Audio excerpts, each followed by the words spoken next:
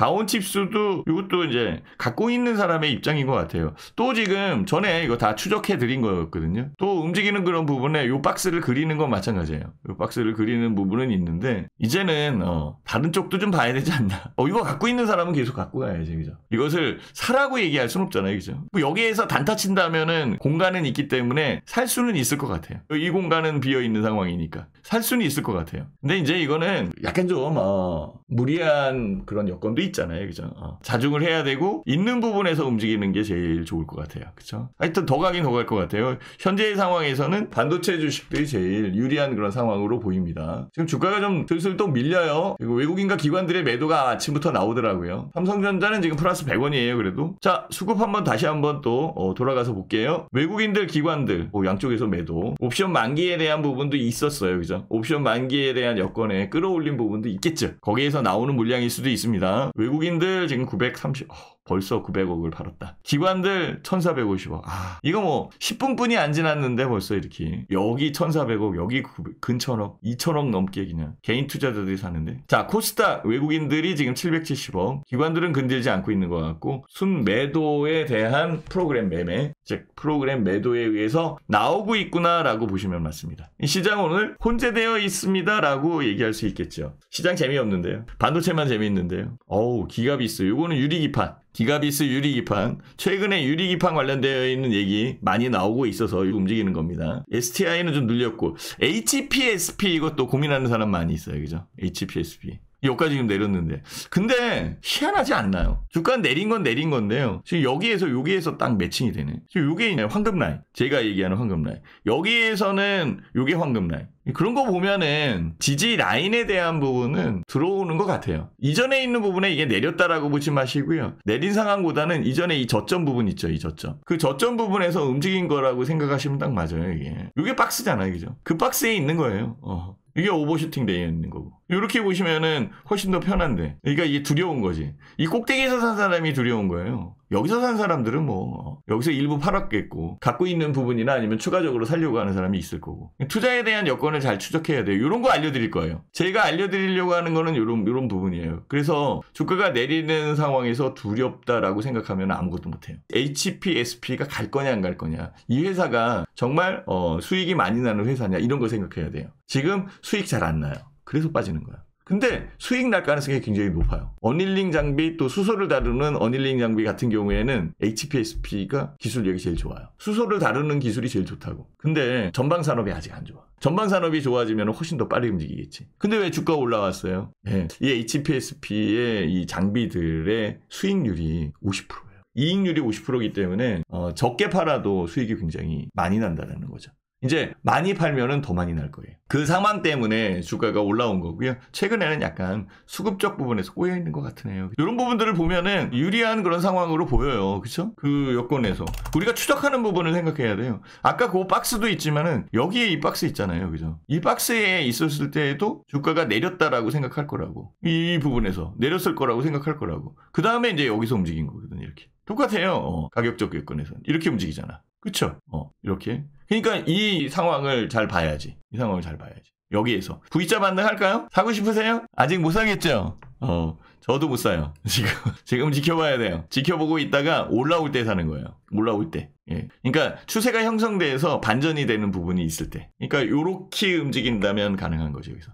그렇죠? 그렇죠. 예, 가능성 있겠죠. 그럼 여기가 저점이네. 요 꼭 바닥에서 살려고 하지 마시고 적정 부분 들어와서 V자 반등을 하더라도 움직인 이후에 움직일 수 있는 거. 여기서부터 내리더라도 움직인 이후에 갈 수 있는 거. 그래서 의미 있는 부분을 뚫어 넘을 때 이때 보는 거지. 그러니까 조급한 사람들은 이런 주식 못해요. 조급한 사람들은 이런 주식 못할 거예요. 여하간에 이런 부분을 제가 알려드리겠다. 이게 고점에서도 전조현상이 일어나지만 저점에서도 전조현상이 일어나요. 고점과 저점에 대한 전조현상. 그래서 고점의 전조현상이 일어날 때에는 고점 놀이를 하게 되고 고점 놀이 하게 되는 상황에서 팔을 타이밍을 찾아야 되는 거지. 저점에서의 전조현상은 주가가 올라오려는 기미가 보이는 거고 그 주가가 올라오는 여건에 바로 그때 사면은 쫓아 들어가는 상황이 될 거고 고점에 또 물리고 정작으로 주가가 올라올 때에는 이거 못 견뎌 팔고 그러면 더 올라가고 이런 상황이 반복된다고요. 무슨 말인지 아셨죠? 그러니 시점과 시기에 대한 요소를 잘 추적해야 돼요. 지금은 아침에 그러니까 시황할 때 잠깐 알려드렸듯이 고점에 있는 그런 부분이에요. 그 여건에 요 안에 움직이는 거잖아요. 이렇게. 그러니 각각의 종목마다 숨고르기가 하겠지. 각각의 종목마다 숨고르기를 할 때에 어떤 종목을 볼 거냐. 그게 오늘 공개 방송의 화두예요. 그 부분을 알려드리려고 하는 거죠. 그 화두에 이런 섹터, 이런 섹터, 이런 섹터를 한번 신경 써서 보자. 이거예요. 저는 4총사 섹터를 얘기하고 있고 4총사 섹터를 얘기하고 있고 이 4총사 섹터에 해당하는 종목을 알려드리고 싶은 거지. 그래서 거기에 관련되어 있는 반도체 주식들이 올라온 겁니다. SK하이닉스와 연결되는 한미반도체 이게 센 거고 한미반도체 이게 센 거고 삼성전자와 연결되는 가온칩스 이게 센 겁니다. 그리고 다층 기판으로 만들어지는 이수페타시스는 정말 노래를 불렀던 그런 상황이에요. 다른 쪽보다 유리해요. 지금은 이제 코리아 서킷가 약간 움직이려고 하는데 아직까지는 좀 덜 하더라고요. 이수페타시스 이쪽 하나머티리얼즈나 뭐 이 반도체 관련되어 있는 종목도 좀 움직이는데요. 급하게 움직이는 것들은 또 많이 있죠. 그렇죠. 뭐 제주반도체든지 아니면은 그 CXL이나 거기 관련되어 있는 종목들 뭐 이런 것들을 움직인 거니까 지금은 이제 유리기판 쪽으로 움직여서 삼성전기가 움직이는 거고 기가비스 이런 쪽이 이제 유리기판 관련되어 있는 종목으로 집중되는 거죠. 그죠? 어쨌든 오늘은 지금 삼성전자가 지금 300원 약간 마이너스네요. 눌리고 있어요. SK하이닉스도 지금 400원 약간 좀 눌리고 있어요. SK하이닉스와 삼성전자를 꼭 사야 된다 이런 쪽은 아니에요. 다만 이것을 어떻게 매매를 했는지 그래서 다음 종목을 할 때 SK하이닉스와 같은 종목 다음 매매를 할 때 삼성전자와 같이 움직이는 그런 종목 이런 쪽을 선별할 수 있게끔 만들어주는 게 교육의 목적이잖아요. 자 이렇게 하시면은 지금 현재 시장 이상 없이 추적할 수 있을 것 같아요. 주가 19% 너무 쉽게 내린다. 그죠? 이 진짜 너무 쉽게 내린다. 이렇게 파는데 그래서 제가 방송에서 한국경제TV 방송에서 계속 얘기하는 거예요. 저렇게 팔고 또 저렇게 산다고. 그럼 개인 투자자 입장에서는 너무 힘들잖아요. 핵심주로 가야 돼요. 2분기에는 정말 양극화 현상이 굉장히 세질 가능성이 높다라고 그래서 판단을 하는 거예요. 종목들 움직이는 거 좋죠. 근데 종목 움직이는 거를 잘 사면 괜찮은데 잘 못 살 경우에는 너무 오랜 시간을 투여해야 되잖아. 그리고 불안하잖아. 뭐 그 주식이 뭐 잘못된다라는 차원은 아니겠지만 불안하다고. 근데 삼성전자를 사면 따뜻해요. 그냥 배당도 주고 그냥.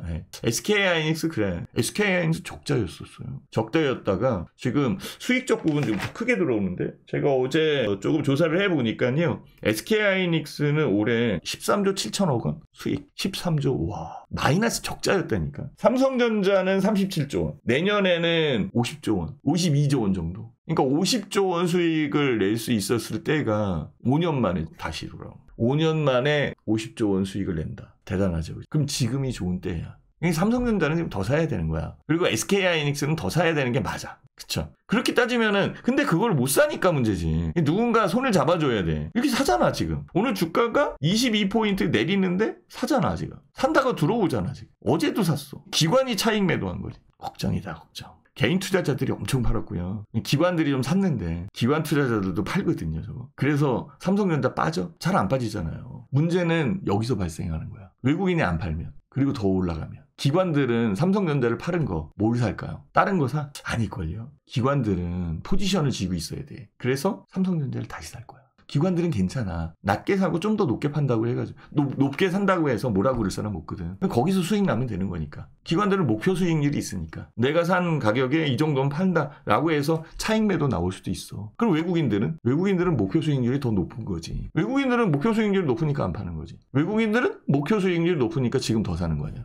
기관들은 입장이 바뀔 수 있어. 그럼 다시 사겠지. 개인들은 못 사. 판 가격 아래로 내려와야 좀 살까 말까. 그쵸? 판 가격 아래로 좀 내려와야 살까 말까지. 판 가격 이상에선 잘 안 살려고 그러더라고. 근데 판 가격 위에서도 사야 돼요. 저는 그렇게 매매를 하거든요. 판 가격 위에서도 살 수 있는 힘이 어디서 나오는지 아세요? 그게 매매력이야. 그 매매력은 그냥 나오는 게 아니에요. 많은 경험에 의해서 나오는 거지. 저는 그래서 추세 매매를 배웠습니다. 신입사원 때 회사에 들어가자마자 1년 6개월을 연수했거든요. 합숙으로 하고. 그때는 그랬어요. 신입사원 교육을. 그렇게 해서 제일 먼저 거기 계시는 강사, 이게 선배들이지. 얘기한 게 추세 매매였어요. 저는 개인 투자자들, 특히 초보 투자자들 같은 경우에는 추세 매매를 배워야 된다고 생각해요. 추세 매매를 배우고 시세 추종 전략을 써야 돼. 그럼 시세 추종 전략을 쓰려면은 거기에 해당하는 요소들이 있어. 각각의 요소들이 있거든요. 그 각각의 요소들을 저는 정규 교육으로 받은 거예요. 증권회사에 들어가서. 여기 계시는 투자자님들은 그렇게 교육을 안 받았잖아. 저 또한 제 후배들을 그렇게 가르치고 있었어요. 그리고 그 가르치는 노하우가 생긴 거죠.